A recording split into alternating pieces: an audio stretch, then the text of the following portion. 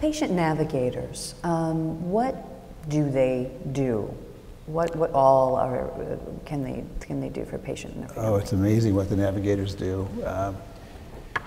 You know, most of us in the medical area, we know what a pathologist is, and we know what an oncology surgeon is, and we know what an oncologist and hematologist, we know all those terms. But someone who's not been around the medical community is all at once confronted with all these physicians, with all these studies and all the x-rays and all the blood draws and all the appointments. And the navigators can be very helpful, they are very helpful in terms of helping people understand why they're having this test, where they need to go for the test, when's the test going to be back.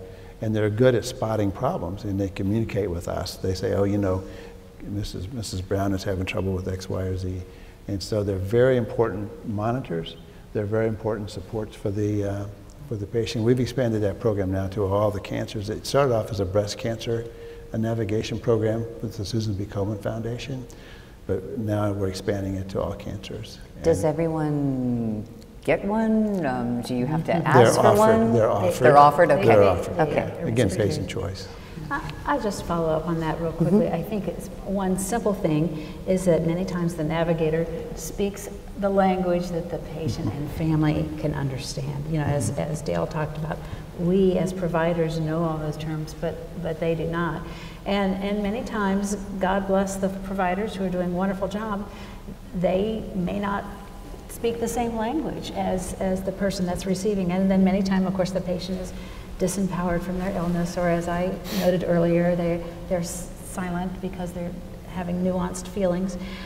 So I was trying to work with, another example of that, I was trying to work with one of the hospitals as an ethicist, and I tried to get our team involved with putting this in a language that the patient understood. And I have a quote from a surgeon that just really represented why we need navigators and why families need help.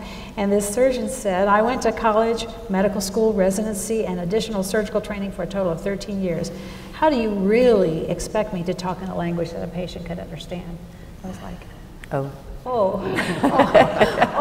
That wasn't me, was it? So that was not so long ago. So we need help, and we as the patient and the family needs help, but it is important to get a navigator. And if you don't get one assigned to you, you know, as I said, your mother, your best friend, your sister, you know, and so many times, as Larry was saying, we need to do more.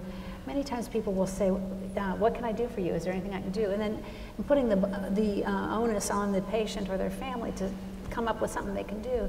And instead, you know, we need to encourage people to just offer this or that, or to have a plan, or have a neighbor be in charge of what needs to be done. So those are some examples.